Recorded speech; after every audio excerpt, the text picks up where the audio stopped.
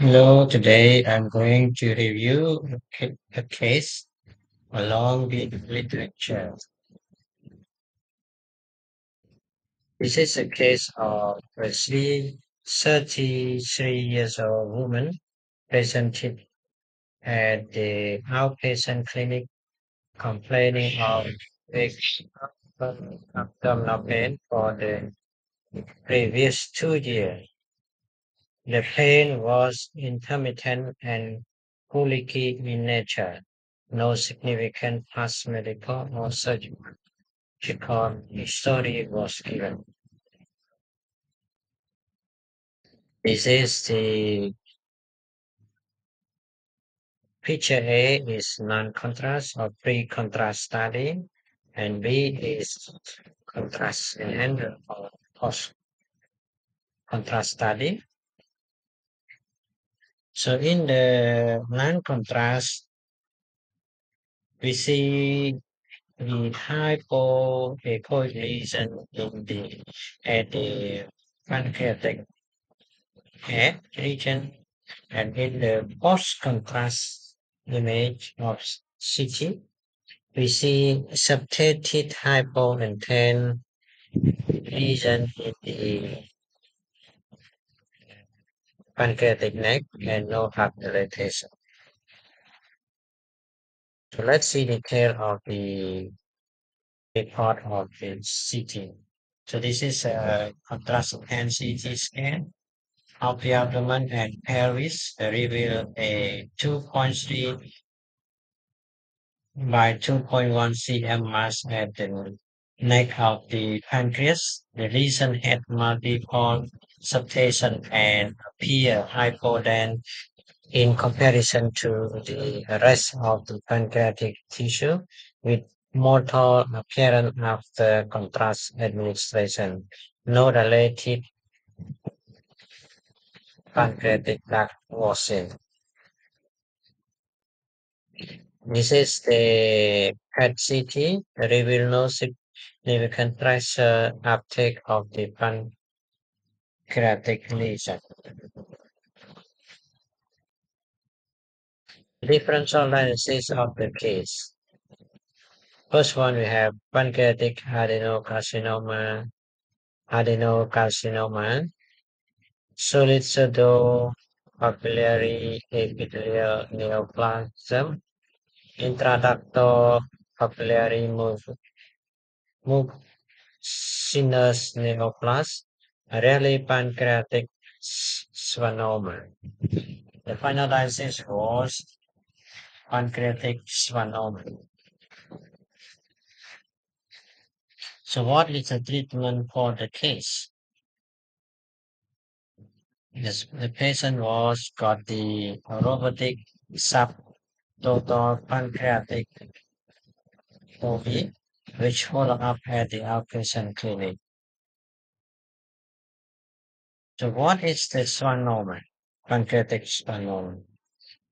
Schwannoma was first described in 1910 as pendor cell tumor and that originate from the myelin producing swan cell lining the peripheral nerve sheath of autonomic sympathetic or parasympathetic fiber. It usually seen in the extremity at neck mediastinum and in the retroperitoneum, with fewer than 100 cases of pancreatic schwannomas reported in the literature up to the current date. Pancreatic schwannoma are typically benign encapsulated tumor with only a few reported cases of malignant transformation.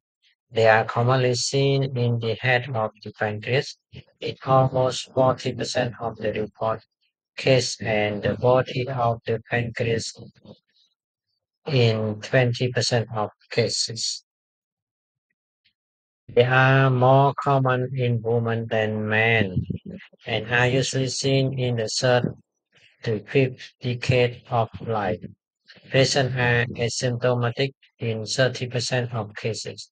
Approximately 70% of patients present with non-specific symptoms include upper abdominal or back pain, nausea, vomiting, weight loss, and jaundice. Pancreatic schwannoma are often discovered incidentally on CT or MRI as a solitary pancreatic masses. However, they may rarely present as multiple masses when associated with one recurring Gaussian disease. They are often well circumscribed with a solid cystic or heterogeneous appearance on diagnostic imaging depend on their histology pattern, Anthony A or Anthony B.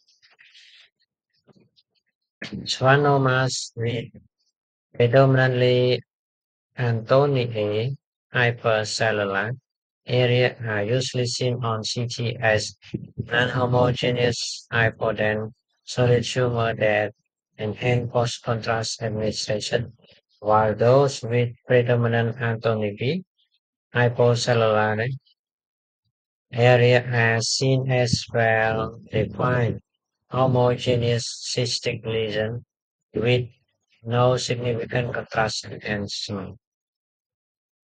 So A is an N with hypercellular, and Tommy B is hypocellular, so it is non-significant contrast enhancement. Anomaly pancreatic schwannoma usually exhibit low signal intensity on T1 weight image and high signal intensity on T2 weight images. Larger lesions may undergo degeneration with cystic change, calcification, hemorrhage, and hyalinization, appearing more heterogeneous and complex and mimicking other pancreatic tumors. On the diagnostic imaging, the differential diagnosis of cystic pancreatic schwannomas include mucinous or serous cystadenomas, intraductal mucinous papillary tumor, and pancreatic cirrhosis. Solid pancreatic schwannomas may mimic neuroendocrine tumor and pancreatic adenocarcinoma. Nevertheless, for the definitive diagnosis of pancreatic schwannomas, a biopsy and histopathological examination showing area of Anthony A and Anthony B, as well as exhibiting a diffuse strong staining for S100 remain in gold standard. The management of pancreatic schwannomas may include simple enucleation for smaller lesions and for those who showing benign histological cell type on intraoperative frozen section. However, for the masses showing malignant characteristic, the pancreatic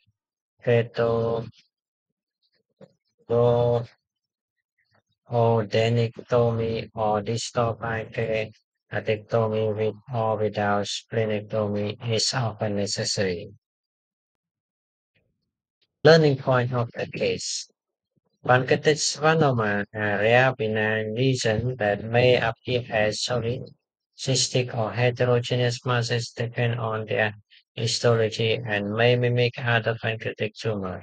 Intraoperative histopathological examination of the frozen section is usually in aiding, aiding the surgical decision from simple enucleation to radical resection.